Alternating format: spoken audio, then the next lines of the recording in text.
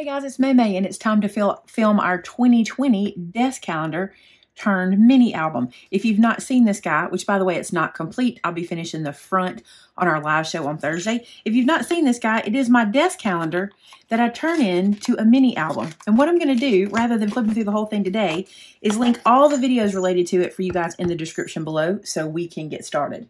All right, the first thing you have to do is make your calendars. And I'm going to be using the stamp set that we have called the Large Never-Ending Calendar. So it looks like this, and this is the large version.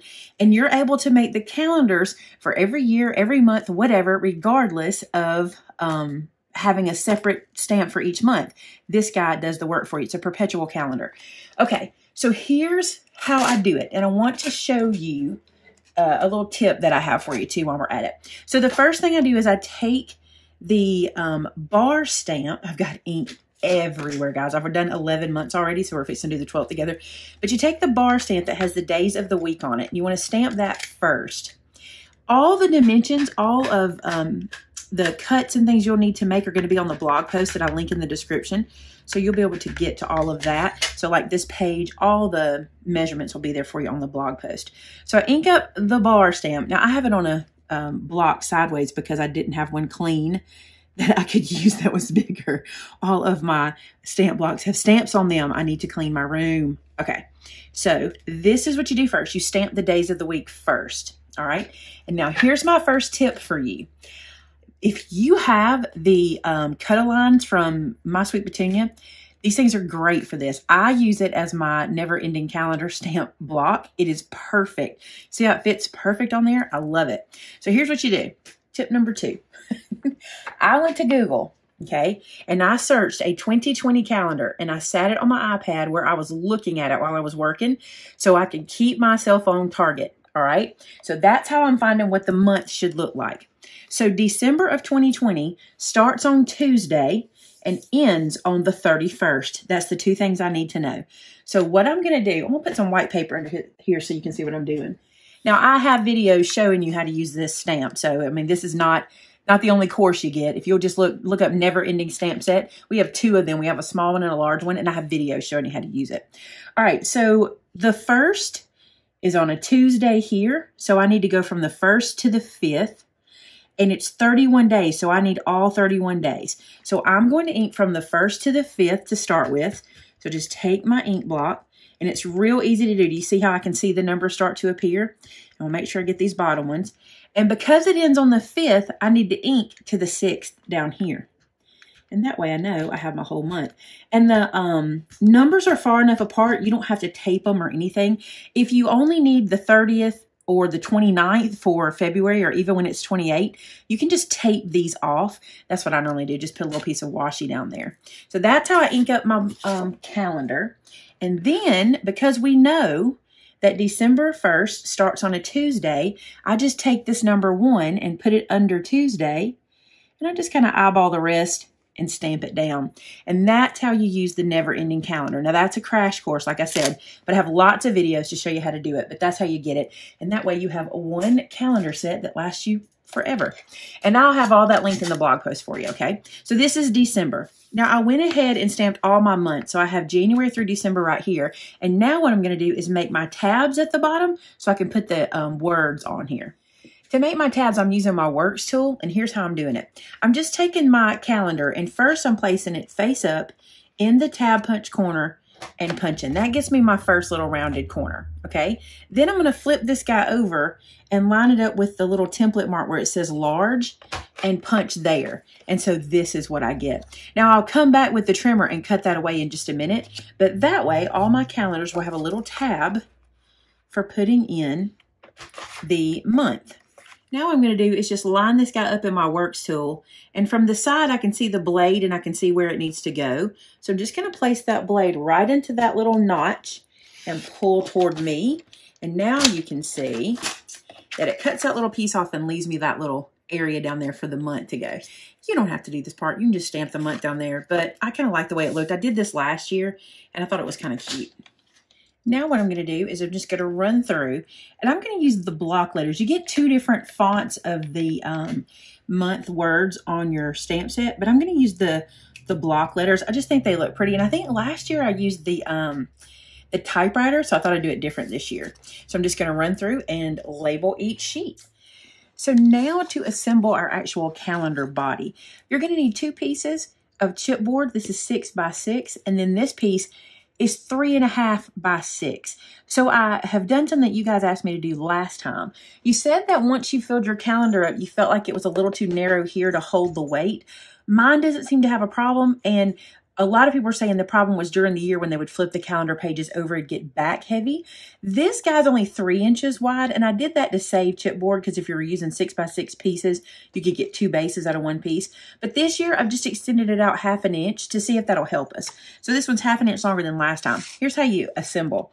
We don't need this top piece right now. We need this base and this piece here, which we're going to put together using a classic binding strip. 1 inch by 6 inches that I'm going to score in half. So I'll put this into my scoreboard and I'm going to score it in half at 1/2 inch, just like that. Fold this in half.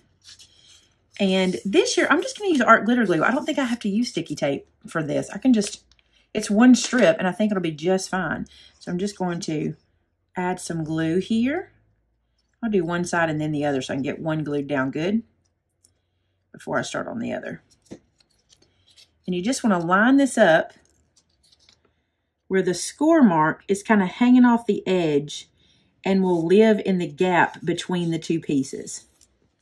So if that makes sense, I want to be able to see my score mark. I can't because of my fuzzy chipboard. My chipboard blade has hit it. I need to replace it. But that's where the score mark will live, like so. We can even flip this over so you can see me put the other one on. So I'm going to go ahead and apply glue to this side. The reason we want the score mark free is because you want it to be able to fold easy. So if you cover your score mark, you'll struggle getting a good, easy fold. Now I'll just place this guy down, giving myself that little bit of a gap. Now in my calendar last year, I did not put another piece on the front. I just left it as it is, and that's what I'm going to do here as well. Now, the next thing we need to score is this little guy. This is going to be the flap that opens and closes our book that will have the magnet on it. This is a 3 inch by 2 inch piece. With the 3 inch side in your score trim or in your scoreboard, I'm going to score it at 2 inches. And that's going to be what holds my book together. So this guy, I'm going to go ahead and glue him here. Ooh, I left a big old pile of glue. So this guy's going to get glued on to the middle here. This is a little bigger flap than I did last year. Not on purpose. I just did that. I guess I measured wrong. So if you want to make your flap a little smaller, you can. I think I'm going to corner round mine this year. I didn't corner round last year's, and I kind of thought, this would look better if I did. So I'm just going to, the flap that's going to be on the book itself, I'm just going to corner round so it looks more like that. I just think that'll look better. So I just need to glue down this flap to this piece. And you want to do this before you start to put your pretty papers on. Now I'm going to use my cutting mat to help me here. I got 1, 2. So I want to line up at this mark. This is 2 inches up from the bottom, and that'll leave me 2 inches on that side as well. So that way I know I get this flap centered. And again, it's good to let that score mark hang off the page so we'll get a good fold. Now I've already cut my pieces to go on top of here, and I'm doing this different than last year too. Let me show you what I'm doing.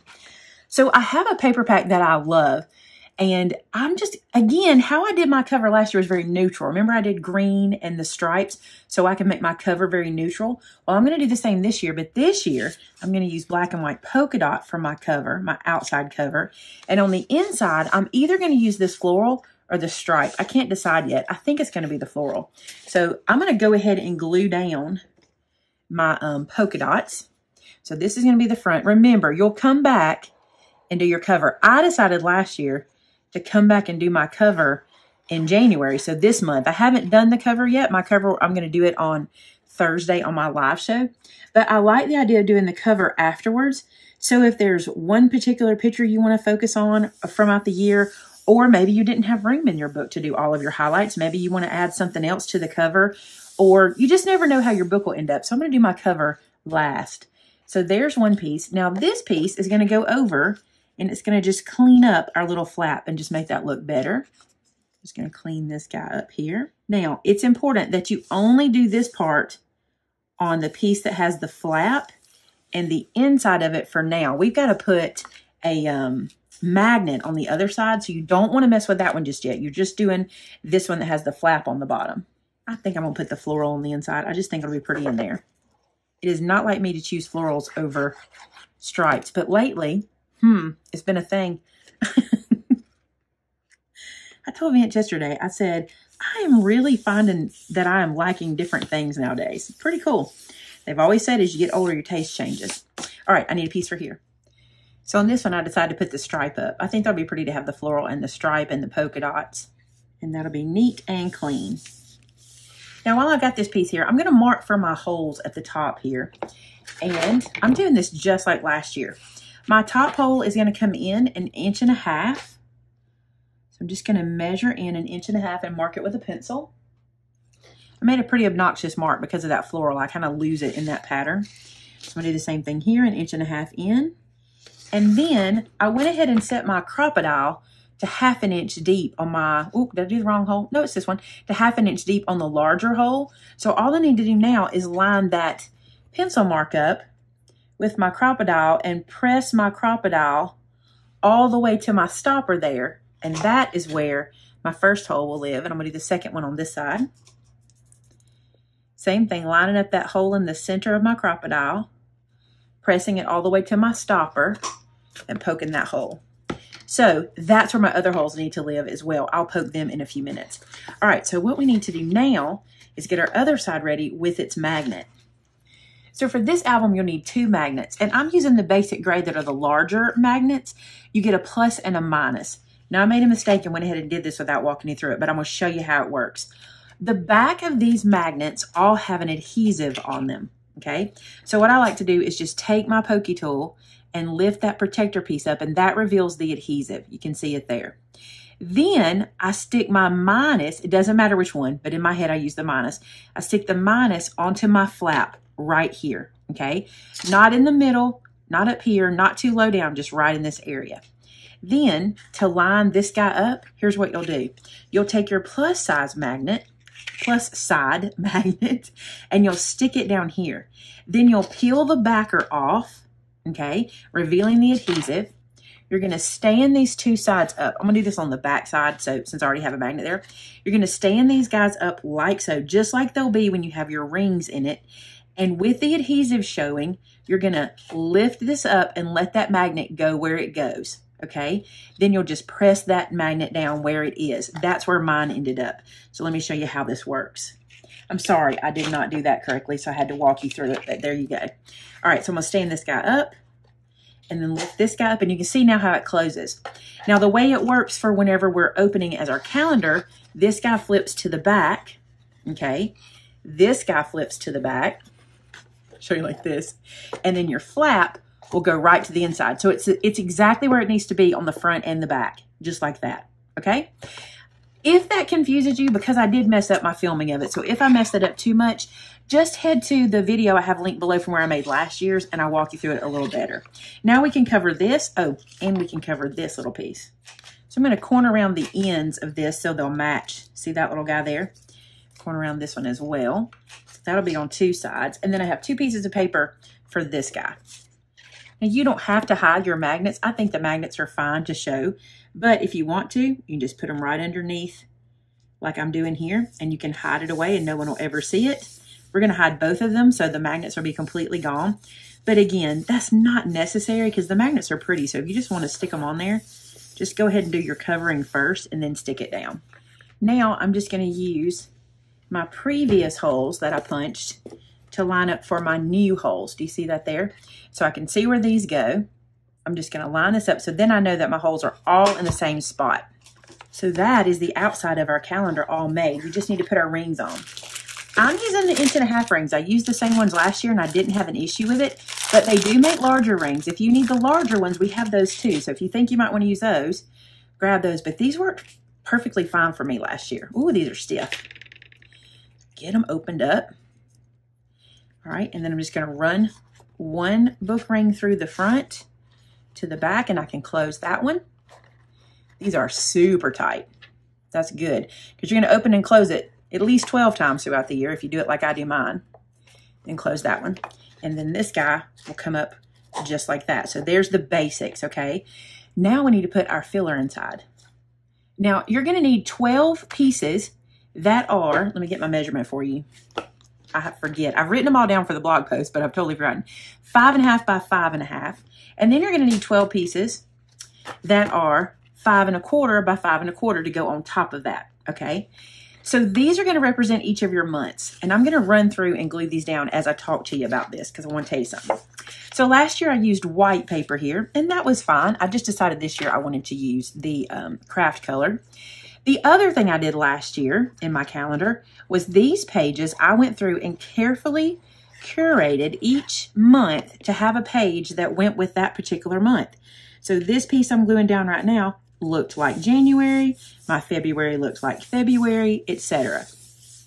And that's perfectly fine. If I were given this as a gift, that's exactly what I would do again so that the calendar made sense to the gift recipient. For me, I found last year I spent a lot of time covering up the background I had chosen because the picture I used as my highlight reel didn't really match the background that I had placed down. So since I know this will become a mini album and there's a real good chance that I'm going to cover this up anyway, I went through and found some scrap pages that I had. Like these are some older 6x6 pads. This is one from the spring. I love the pattern. I totally love that pattern. So you know that one's going down.